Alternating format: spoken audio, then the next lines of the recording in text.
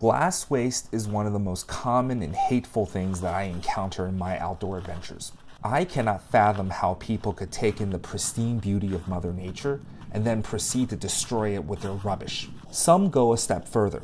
They would break glass bottles and leave pieces of broken glass scattered on the forest floor, with no concern to the harm it could cause to wildlife and other people. So today, I'm going to show you a method developed by the Native Americans that turns glass waste into razor-sharp survival knives. First, find a few pieces of broken bottle glass. Using an abrasive stone, proceed to carefully abrade all edges of the piece of glass. This makes the glass safe to handle. Next, using a pressure flaker, which could be an antler tine, a nail, or in my case, a piece of bone, proceed to roughly shape out the cutting edge. Then, using the pressure flaker, drive out a series of flakes along one side of the glass edge. To do so, you need to push down and inwards against the edge of the glass with the tip of the pressure flaker. Now, depending on the thickness of the glass, you might have to repeat this process a few times. When doing this, be sure to only drive flakes against one side of the cutting edge. After 1 or 2 iterations, the cutting edge should be reduced to a fairly thin profile. Now, just turn the piece of glass over and drive off one more set of flakes on the other side of the edge. This crude knife now has a razor-sharp cutting edge. Such an improvised cutting tool can be made in under 5 minutes. Now let's go cut something. This blade cuts through plant matter like a hot knife through butter.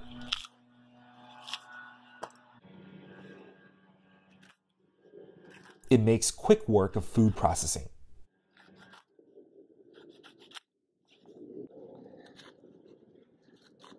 It quickly cuts through leather.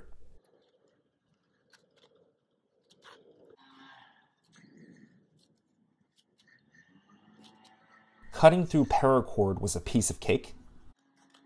Cutting through dry hardwood was no problem at all. Now, this transitional knife design was created by the Narragansett tribe during the 17th century King Phillip's War.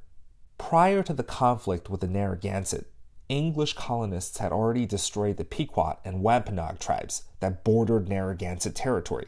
So the trade routes that supplied the Narragansetts with critical nappable stones such as chert and obsidian were already cut off prior to the war. Thus, throughout the course of this conflict, the Narragansett crafted these improvised knives from bottle glass that they salvaged from English garbage dumps or from destroyed English settlements. Now, I like this knife design for a number of reasons. First, the material to make it is abundant in my part of the country. The flaking technique used here is very easy to learn.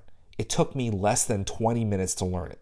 The knife itself takes 5 minutes to craft and is very sharp.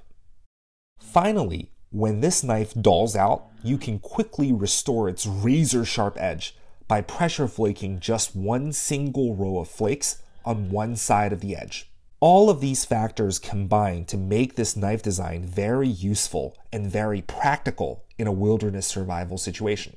Anyways, thanks a bunch for watching. If you'd like to see more videos like this one, please like, share, and subscribe to my channel.